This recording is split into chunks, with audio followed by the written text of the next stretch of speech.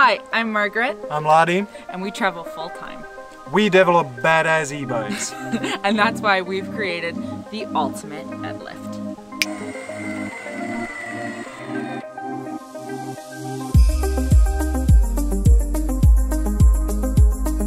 So most of the time when we're traveling, we have either 1 or 2 e-bikes with us.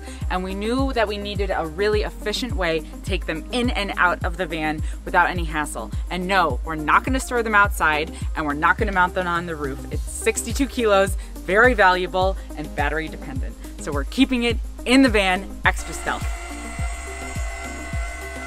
We've come up with the following solution. Right, Millie?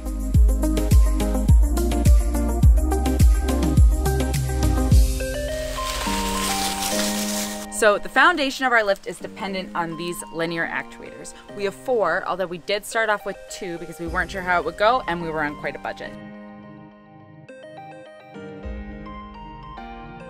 But they're $35 each, so it should total you about $140, and they can push up 160 pounds each. So we've installed them on all 4 corners, and that's the base of our bed, really.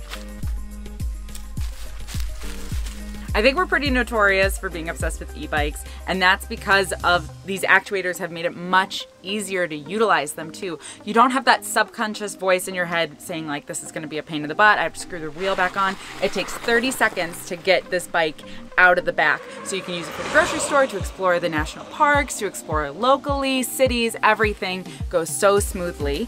And that is because it's not hard to remove them. You just glide it out using the wheels.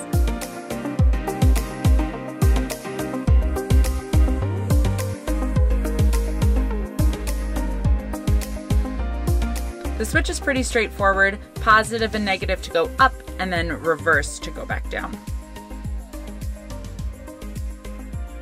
Then you can have a magic switch just like we do.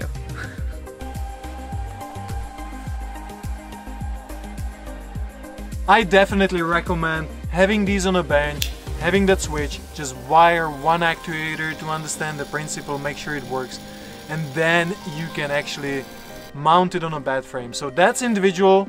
We have different mounts. For example, here I'm pushing all the way towards the ground, nicely distributed, and it's just supported here. The other actuators, that's individual. Our layout is definitely different than yours.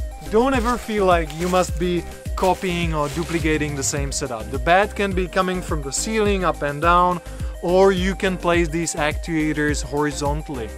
That means it can be pushing a bed, it can be pushing it up, and it can be shaping it into the bench. And then with just a switch, you can have a cool sofa convertible to a bed. But that's for a different layout. If you're interested in seeing more of the awesome features of this van, make sure to check out our van tour video. You will absolutely love having one of these beasts because that changes the entire dynamic.